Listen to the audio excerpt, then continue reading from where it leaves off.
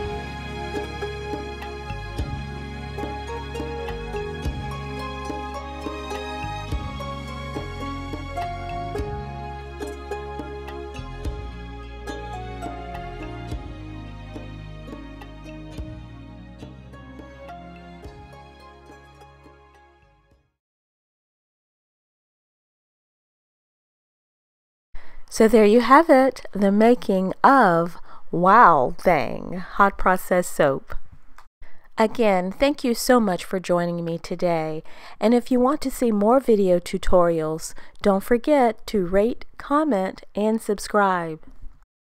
Now before I go, I want to leave you with this. May God continue to bless you, keep you, and shine His face upon you. And remember, no matter what happened yesterday, today, or even tomorrow, God's mercies for you are new every morning. And there is absolutely nothing that you have ever done or even going to do that's going to separate you from God's love. For while we were still sinners, He still died on the cross just for us. So you never have to question whether God loves you because of your past or even your future. He has an everlasting love for us. Yes, God thinks of you, He looks after you, He cares for you because He loves you. So if you haven't already asked Jesus Christ into your heart, I encourage you to say this prayer with me.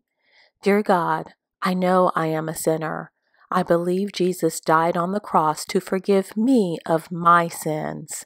I now accept your forgiveness and offer of eternal life. Thank you for forgiving me of all my sin. From this day forward, I will choose to follow you. Amen. So if you said that prayer with me today, here is what the Word of God says about you, that you are a new creature. Old things are passed away. Behold, all things are become new. God bless you, and I can't wait to see you the next time.